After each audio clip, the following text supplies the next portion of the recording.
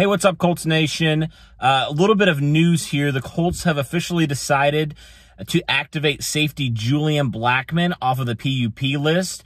Now, this shouldn't come as a surprise, as the Colts announced last week that they were planning to activate Blackmon within the next couple weeks. And so this is some good news for the Colts and definitely some good news for Blackmon, as when he was originally drafted, a lot of people thought, oh, he's not going to be maybe activated till a couple weeks into the season, and then probably not going to see game action maybe until October, maybe late October, early November. So certainly good news for Blackmon to be able to, at the very least, get some practice in. I mean, he hasn't played it down since that injury he sustained at Utah last year. So super exciting for Blackmon to get back onto the field. Super good for the Colts as they selected Blackmon in the third round.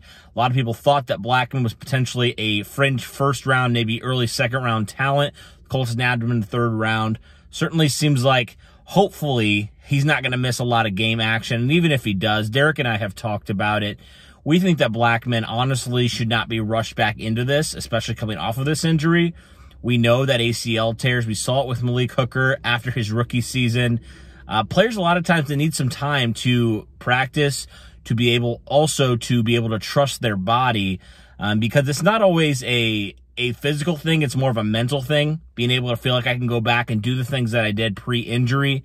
It's just going to take him a little bit of time, as it does with everybody.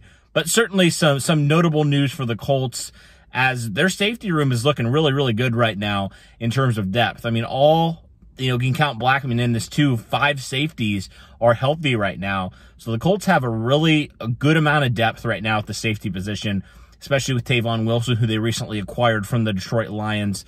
So, yeah, overall, safety Julian Blackmon out of Utah, third-round pick this year. He is activated off of PUP, so hopefully he can get in some practice very, very soon.